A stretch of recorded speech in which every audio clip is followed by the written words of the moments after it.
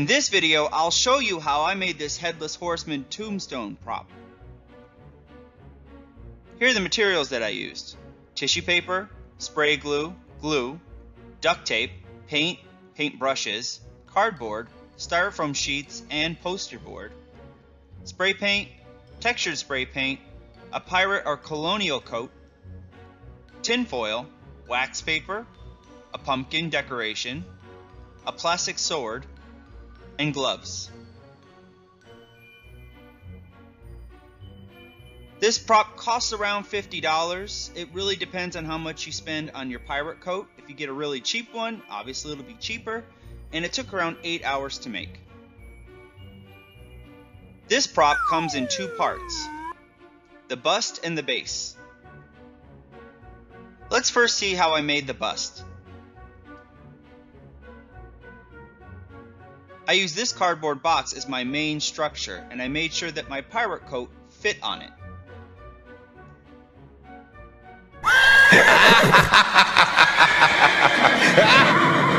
Using scissors and duct tape and an additional box, I created a basic shape. Then I cut a hole at the top and placed a plastic cup there. This is going to be for the light that I'm going to add later. And I used some butcher paper that you can get at a craft store or a teacher store and crumpled it up.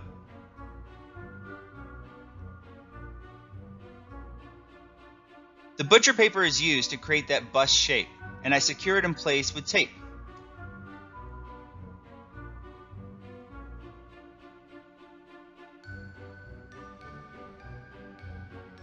Once I'm happy with the shape, I then use tin foil to cover it. This will be helpful later when I add the paint. Then at the top, I cover the hole with tin foil. This is to allow the light to sparkle and reflect. I continue to use the tin foil to sculpt shoulders and a neck. The shoulders are made from plastic bowls.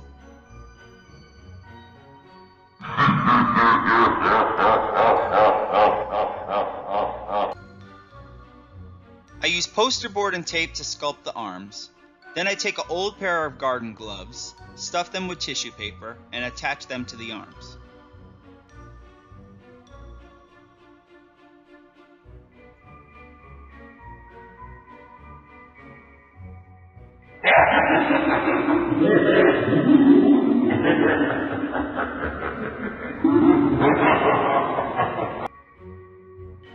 I sculpt a shirt out of the tin foil, then I add this old costume belt, and finally I put it all together. Then we create a mixture of 3 parts glue to 1 part water, add a little bit of this exterior paint, add a little bit of black paint. So we apply that mixture, then we add some tissue paper and give it one more application of that mixture on top.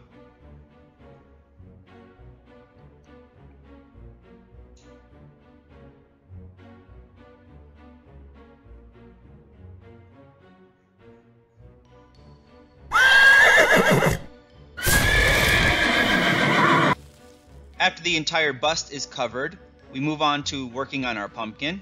I attached a covered tube so that I can run my lights through it. This tube also helps to secure it to the bust.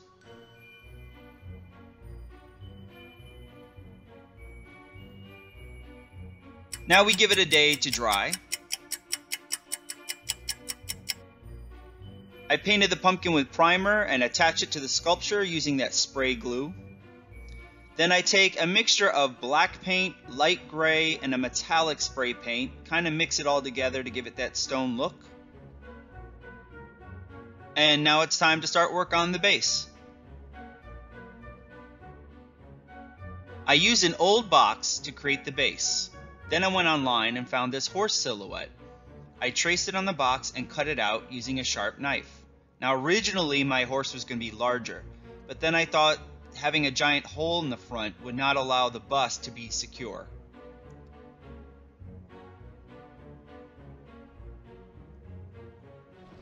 Then, using the same method as mentioned earlier, I applied the mixture of glue and paint and then added tissue paper and painted over it again.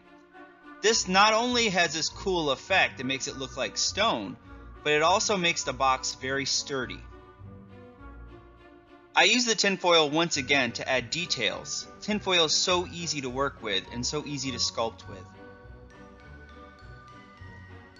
Then adding another layer of the tissue paper on top of that really makes it look like stone. On the inside, I attached some wax paper and painted it lightly with some black paint. It's barely noticeable when the lights are on, but later I'll show you how sticking a light on the inside will really make this horse glow.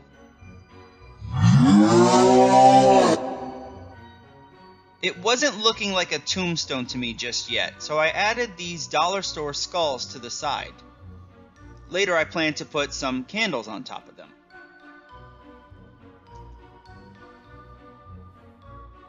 I had an idea to add a little bit more detail to the side, so I cut out these pumpkin-shaped holes and added some wax paper to the inside.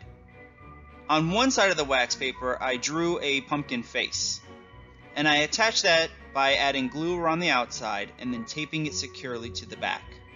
Again, this will allow it to glow.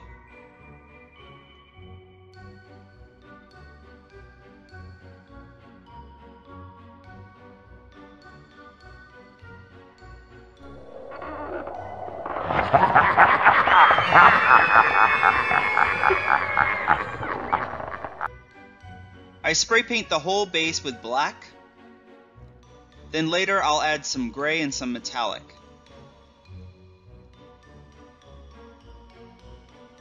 I then dry brush some white and light gray.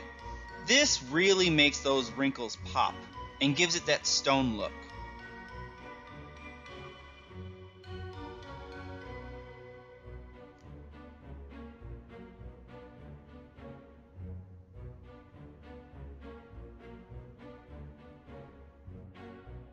I used 2 sheets of styrofoam for my base and cut out a hole for my light. I then apply tissue paper and glue, and in the middle I use tin foil. This will help to reflect the light. Now that everything is painted, the last step is to use this clear gloss spray to really seal the paint together so it doesn't chip. This also helps to weatherize. Now it's not going to be waterproof, but it will be pretty water resistant. But I would not advise leaving this out in the open.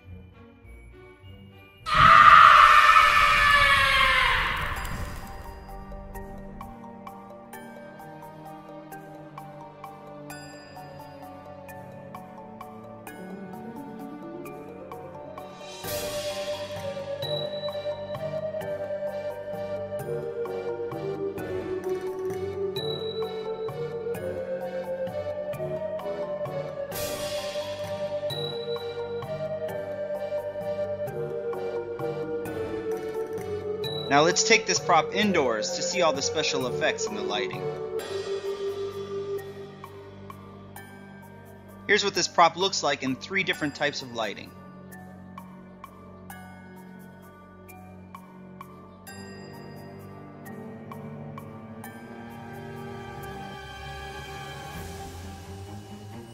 Thanks for watching this video. I hope you enjoyed it and maybe you picked up a couple of ideas.